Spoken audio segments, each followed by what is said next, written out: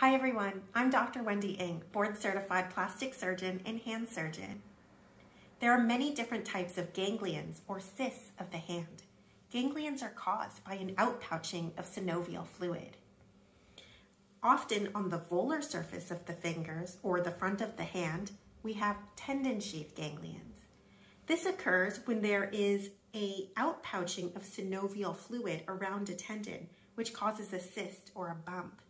Sometimes this can cause a patient discomfort with gripping, pushing, or pulling. We have many tendons in our hand, which help us bend the fingers. In order to glide, these tendons run through a synovial sheath. If there's any type of rent in a synovial sheath, sometimes the synovial fluid bulges out, and that's what causes a ganglion. One of the different treatment options for a tendon sheath ganglion includes surgical excision. Let's take a look at how that's done.